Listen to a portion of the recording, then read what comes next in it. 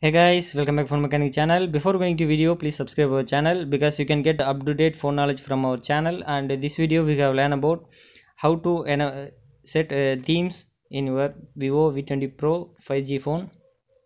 And here we go. First of all, open your setting here and choose lock screen and wallpaper. You can see here themes. Just click on it.